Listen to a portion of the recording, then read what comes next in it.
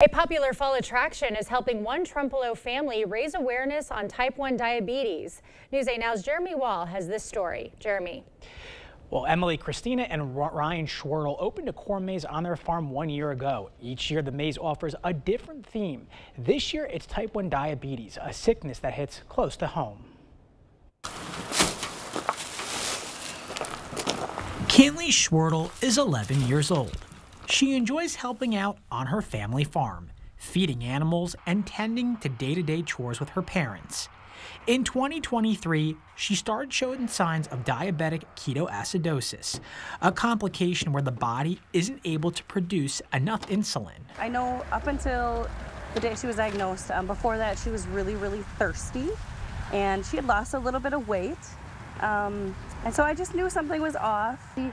It just was not characteristic of the stomach flu, and little alarms were going off in my head that this is something different and we needed her to get checked out. Kinley went to urgent care where she was diagnosed with type 1 diabetes. It's not lifestyle related like type 2 diabetes, where it could be if you're not active or eating things that you're not supposed to be eating. It's just when the body no longer works at its highest level. The body also goes after islet cells, causing prevention of insulin and blood sugar to rise. Kinley now has to wear a patch and a pump.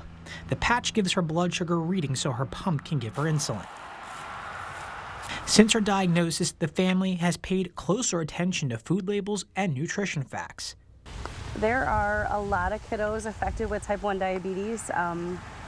Before Kinley was diagnosed, we did not know what it was at all. So I think it's really important that we get the word out there. Schwertel Family Farms operates as a greenhouse and seasonal roadside stand. Last year, the family created a maze to entertain folks and raise awareness about different issues. This year, it's type 1 diabetes, placing signage near the maze to spark conversations about it. And we talk about it, and people understand it's nothing to be scared of or afraid of. There's lots of kiddos that have it, so let's support them and celebrate them. A portion of all tickets to the corn maze will benefit the Chad Erickson Thunder Ride for Juvenile Diabetes, a nonprofit helping families whose children are impacted by the disease.